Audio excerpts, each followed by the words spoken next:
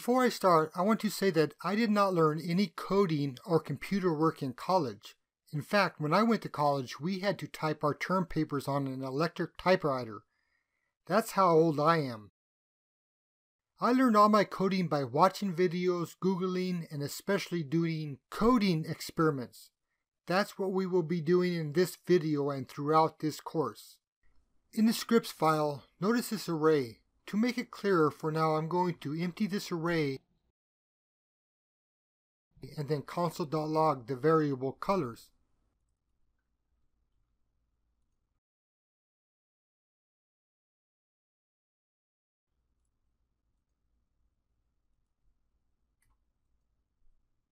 In the dev tools, first I'm going to change the theme to the light theme, so here in the settings I'll select light. Okay, so in the console we see we have an array 0 with a length of 0. So I'm going to add one number, just the number 1. It doesn't matter what number. Now it's a length of 1. But you see the 0 is the index. Or in other words, the position within the array. So the 1 is at the 0 index. But if we put another 1 in there, now we see a length of 2, 0, 1, 1, 1. So the first one is at a position of 0 or an index of 0. The second one is at an index of 1. That's what's meant by 0 index. It starts counting from 0. So if we console.log colors.length, we should get the length of the array. And we do, which is 2. Okay, so I'm going to replace these numbers with strings. These are going to be hexadecimal numbers with the pound sign. Okay, so if I console.log in brackets, I'm just going to type the number 0, which is the index 0. So let's see what we get.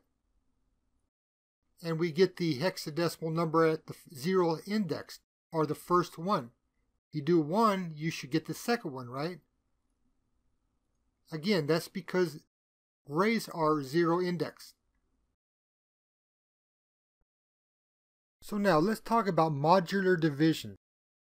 Let's say 5 divided by 2 with the percent sign is modular division. So we know that 5 divided by 2 is 2 with a remainder of 1. We get the answer 1. Okay.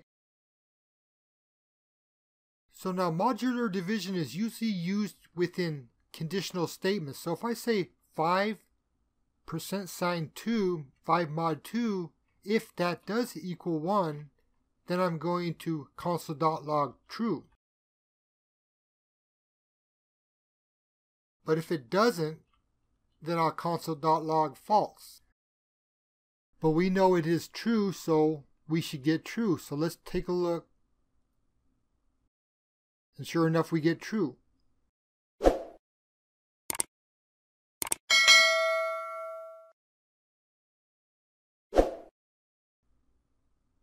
Okay, but if I change this to 0, which we know it is not, then I should get false.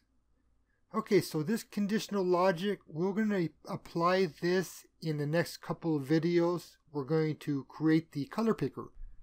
For right now, I want to talk a little bit about the for loops. Let's just review those really quick. So we have this array, it has 3 items in it, right? So let's say for, and inside parentheses, let's say I equals 0 to I is less than the length of the array, which is colors.length, and then I plus plus. And they need to be separated by semicolons, and I need the 0 there. Okay, so let's go over this. Each one of these elements in the array represent I. So this one is 0, this one is 1, and this one is 2. But we need to make sure that I is less than 3 because the length of this array is 3. So we're going to do this once, twice, and 3 times. But what we are going to do goes in the curly braces. So inside the curly braces, let's console.log a string. Let's just say, well, hello world.